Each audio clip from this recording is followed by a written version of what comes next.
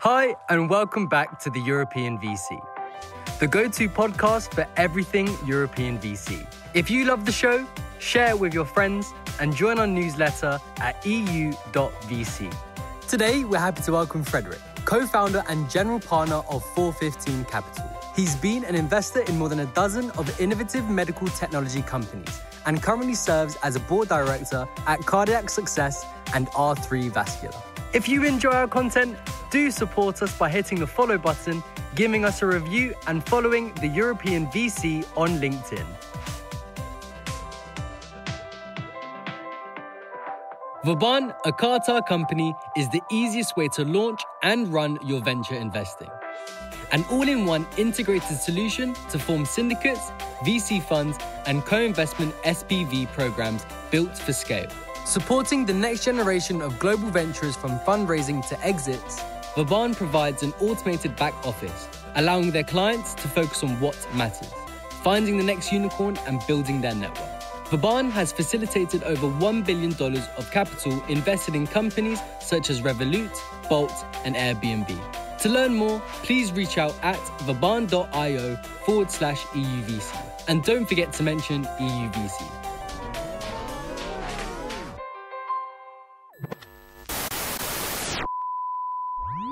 Frederik, welcome to the European VC podcast. It's super nice to have you here. I must say to our listeners that we started out this conversation talking about Oktoberfest, and I'm incredibly jealous that I wasn't there. Frederik, how was Oktoberfest? It was very good. First time in 3 years after the pandemic. So great to see people get together. I got the most out of it, I think. So went 4 times in 1 week, and I'm still here. So all good. And today's episode is a tutorial on how to binge drink at Oktoberfest. I'm kidding. No, Frederik, jokes aside, super nice to have you. Tell all of our listeners, who's Frederik? How did you get into venture? Very briefly, but more importantly, what is 415 Capital? And maybe even tell us the story behind the name. That's an interesting name, actually. Thanks for having me here. My path to venture, I think, has been a bit sort of non-traditional. I started my career in investment banking, worked in London and New York for several years. And there's a bit of a family history of why I ended up in MedTech specifically. So my father was a medical device distributor, so kind of was exposed to that whole thing from a young age. And then after, I didn't want to become a banker for the rest of my life. So I quit my job, moved back to Germany, and sort of helped run a medical device distribution company together with my father and our third partner, who is the third GP in our fund today.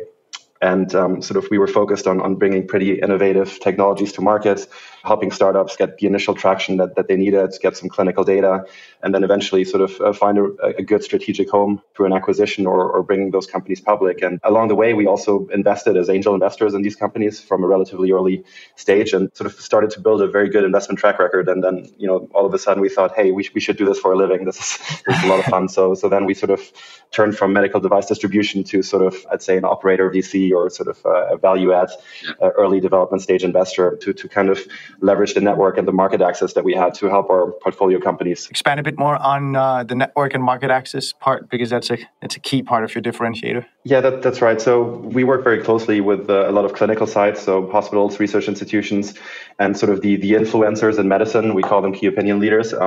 Product market fit, how it's called in venture, is sort of front and center of our investment strategy. So we like to invest in things that we see that the end customer gets very excited about. So that's sort of also how we de-risk when we make certain bets. I think that's at the core. In addition to that, it's a pretty sort of long way and it can get quite expensive to get technologies to market because you need to run clinical trials. You need to get a reimbursement in place for new technologies. So the more often you do that, the easier it gets because you know the people you need to work with, the people who have a track record.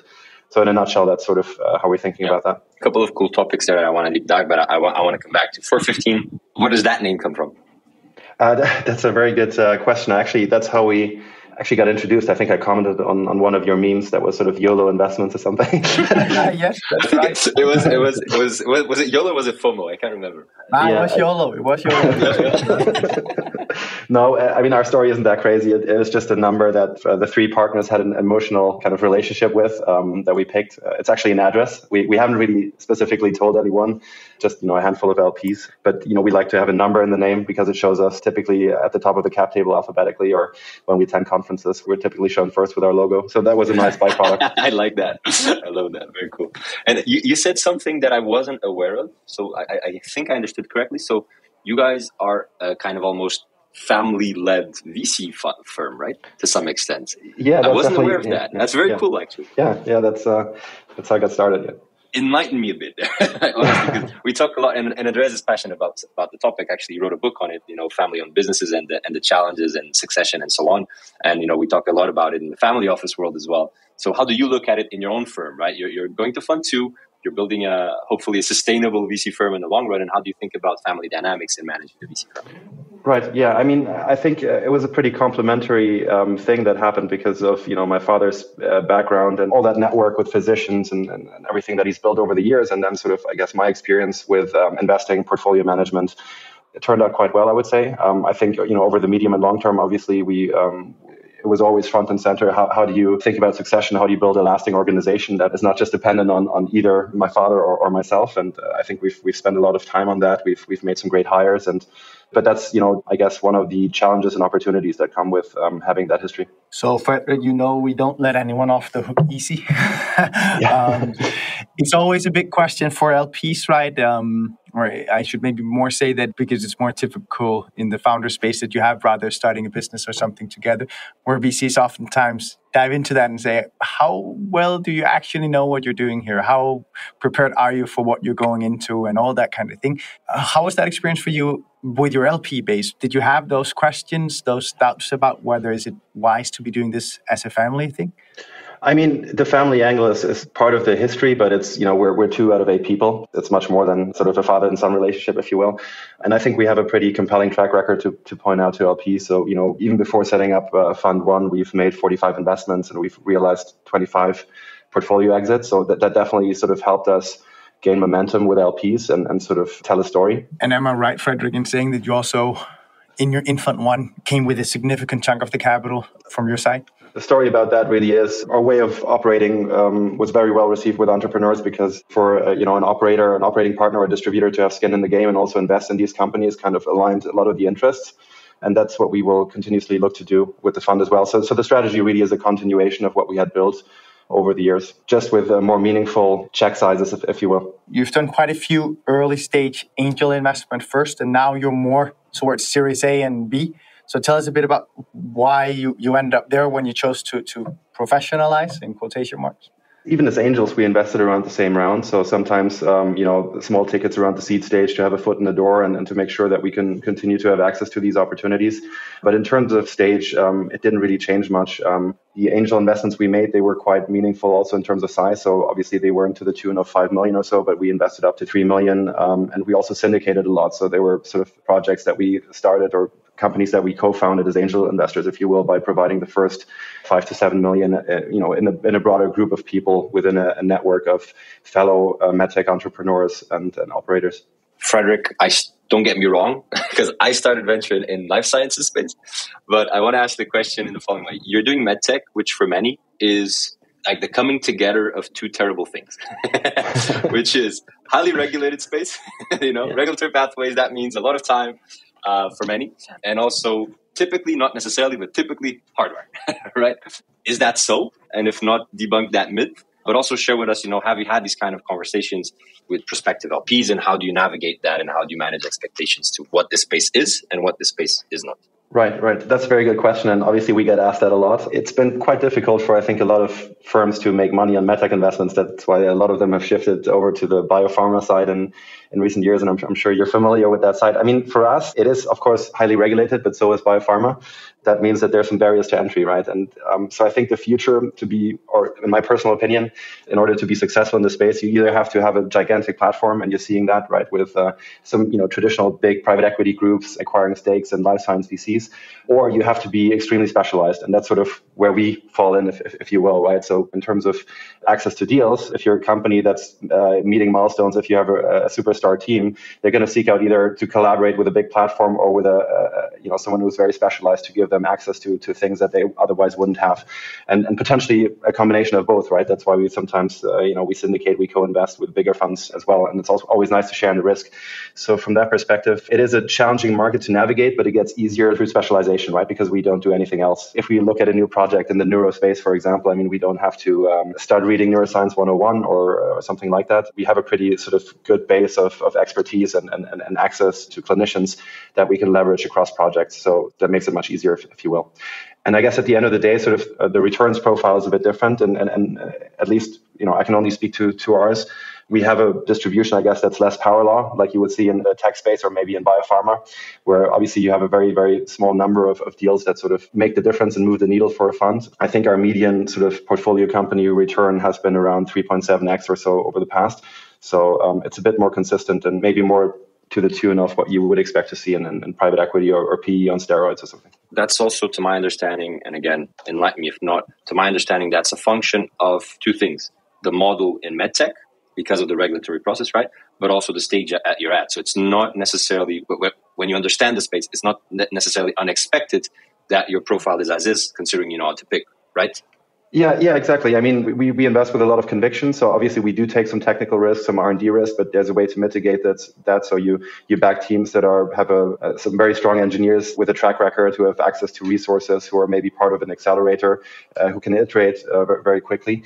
We don't take a lot of science risk per se. I think there's some clinical risk, but again, if you work with the right people who have brought products from inception to sort of FDA approval, then it's much more likely to be successful the second, third, and fourth time, right? Rather than having first timers do that. And that's how we look to mitigate some of those risks, if you will. That's why I guess we don't have that many outliers sort of at the bottom, more of a sort of a normal distribution. I think, Frederik, that this ties very well into your value proposition as a fund, and I'd love for us to dive a bit more into it because it features very prominently as to why founders pick you. So tell us a bit about your Correct Medical framework and how that works. That's a good question. So Correct Medical was sort of our last medical device distributor. We actually sold the company to a publicly listed strategic last year.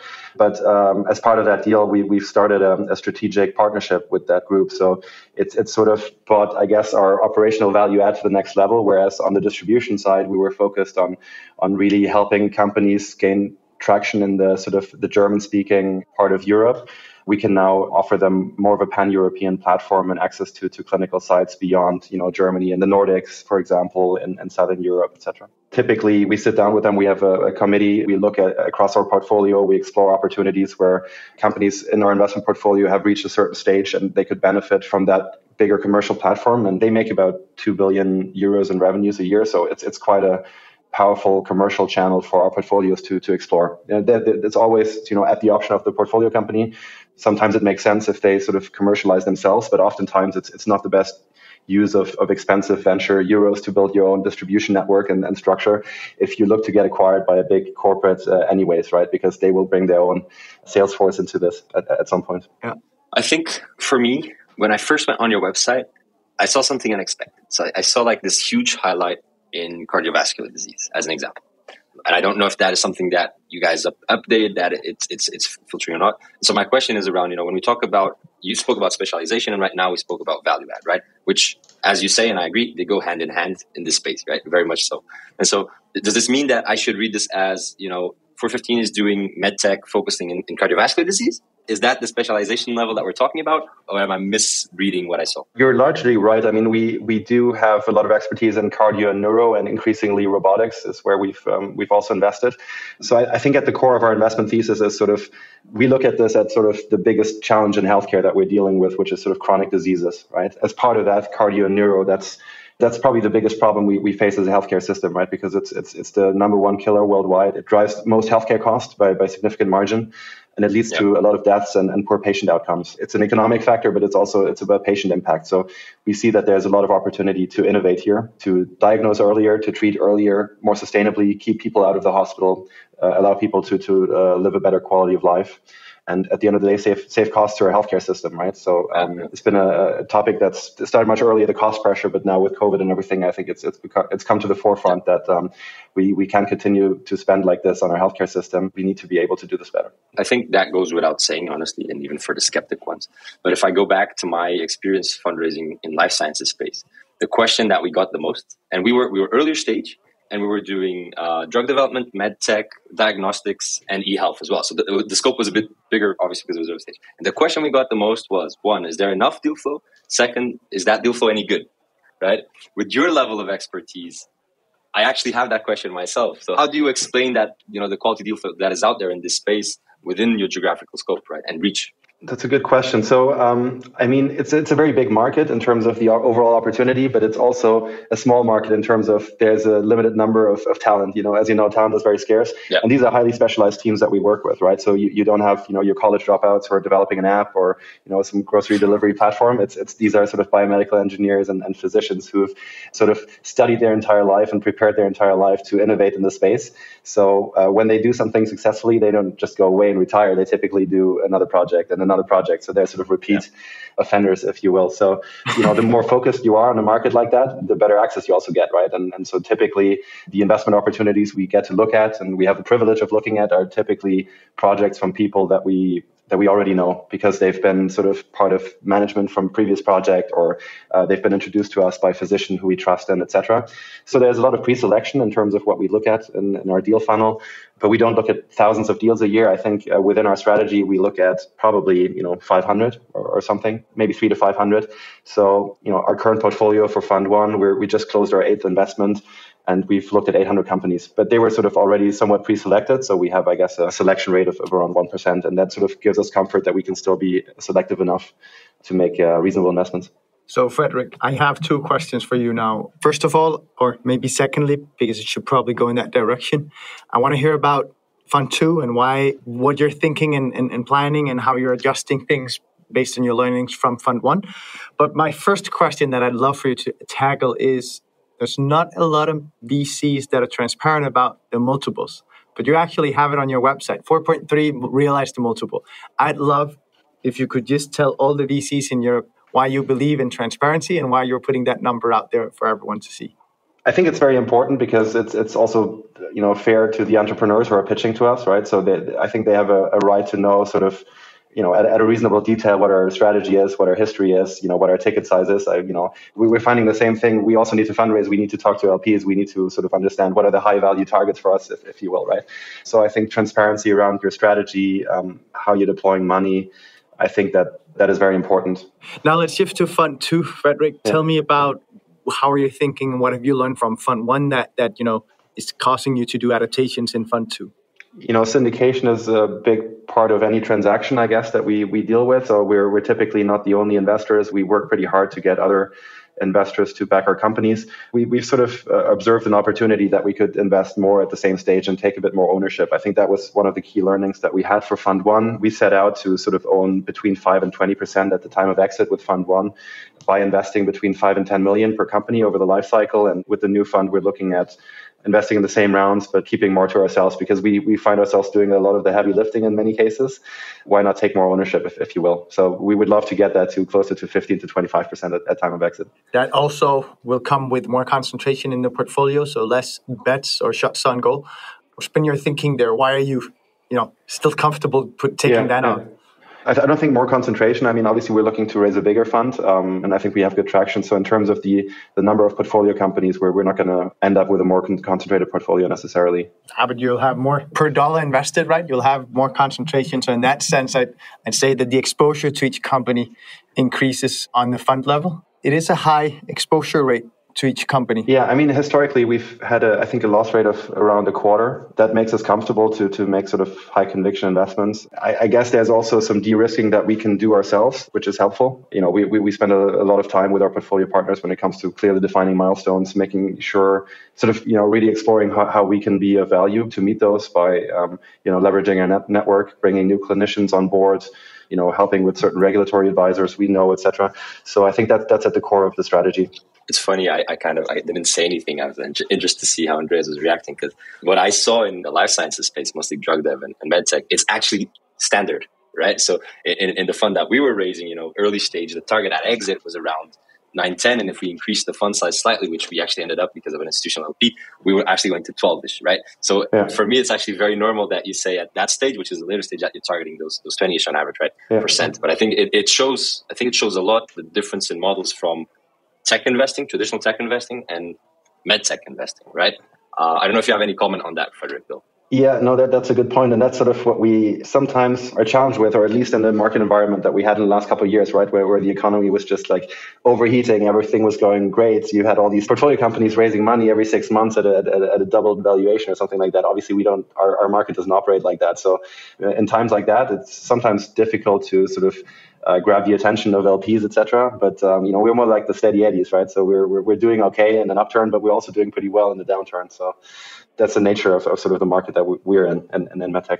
The beauty of it is that the regulatory nature of it means that the value inflections are super well defined. And there's actually this kind of third party that defines that, right?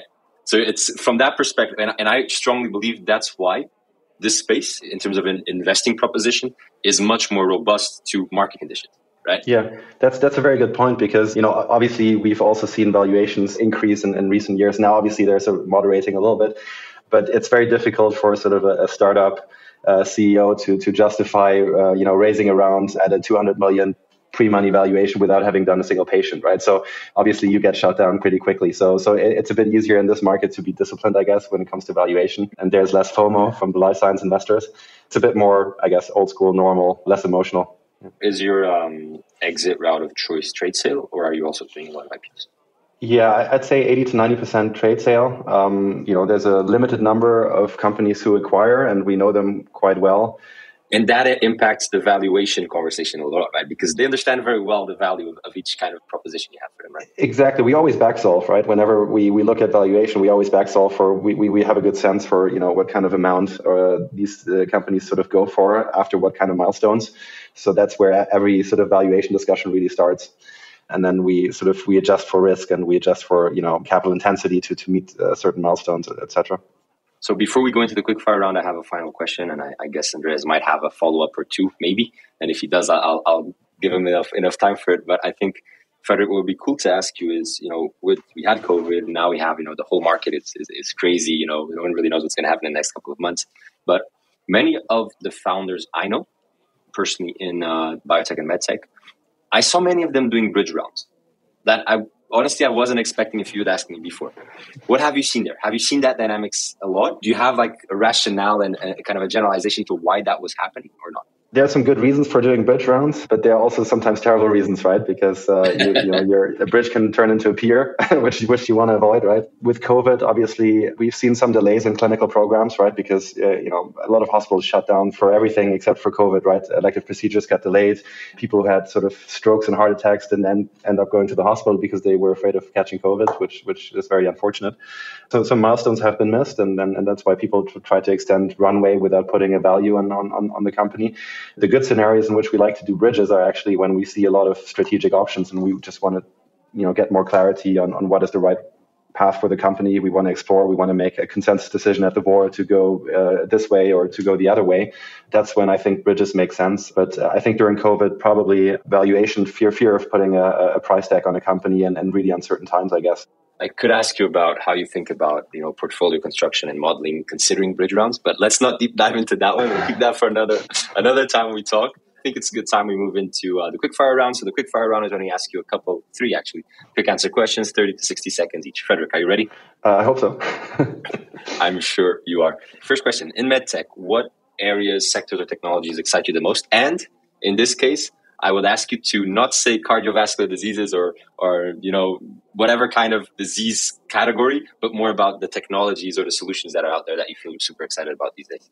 I am quite excited about sort of neuromodulation, neurostimulation as a sort of a treatment modality. And we've had some experiences with this for conditions like sleep apnea, for example, but I think there are many others like dementia, Alzheimer's, etc.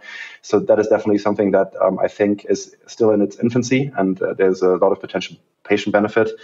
Brain-computer interfaces, I'm sure you're familiar with Neuralink and everything, obviously because Elon Musk is an investor in that, but that's also really not far away from prime time, if you will, but I think the promise and what you could do with this sort of technology, it's immense. So that gets us excited. And then just, more broadly, probably sort of neurodegenerative disorders and how we treat them and how we can sort of diagnose this earlier and help patients. Second question in the quick fire round, Frederik, which is, what are your top tips for emerging GPs out there in Europe who are now fundraising? It's an interesting question because, I mean, we're an emerging GP. So, to your peers, right? Yeah, exactly. So, I mean, I guess I can sort of only sort of lessons learned from my perspective. I think probably, yeah, sort of leverage your network. Sort of warm intros are always very helpful when you approach LPs. You know, no one likes to get cold calls. I think the same is true also for, portfolio companies raising money from VCs. It's a lot about sort of research and due diligence and focusing on sort of high value targets. Yeah. To the earlier point, that's where transparency, I think, in the marketplace is quite important. So people can use their time wisely and approach the people who can be a good fit, not just in terms of check size, but also in terms of strategy and where there's a value add potentially. And then I guess patience, right? Because it always takes longer than you think. And especially in sort of uncertain times like today, it's not going to get easier for emerging managers to raise funds. Third and final question, which is one of my favorites actually, is what has been the most counterintuitive learning you've had since you've been in venture? Raising bigger funds may be easier than raising small funds, I think, because of how the sort of institutionals and LPs operate. If you're sort of under a certain size, if you're under 100 or 150 million, then the math doesn't work for them. They want to commit at least 50 to 20 million. They don't want to be more than 10 or 20% of your LP base. So that was a learning that was very counterintuitive when we set out to do this, and that's why it was not easy to raise our first fund. And the other way around, Frederik, because if you had gone out and said we're raising 250 as our fund one, quite a few people would have probably said, well, are you out of your mind? So it's not only counterintuitive, it's also a dichotomy that we can't really escape it. You have to get through fund one, which whatever vertical you're in is going to be smaller than probably been the best from an objective standpoint or from, not thinking about LP dynamics there. But Frederik, thanks so much for joining us today. It was awesome having you. I think it was interesting for me at least to get a peek inside a world that I don't really look that much at normally. So very interesting, Frederik. Thanks a million. Thank you very much for having me. Thank you for listening to this episode of the European VC, the go-to podcast for everything European VC. If you love the show, share it with your friends and join our newsletter at eu.vc.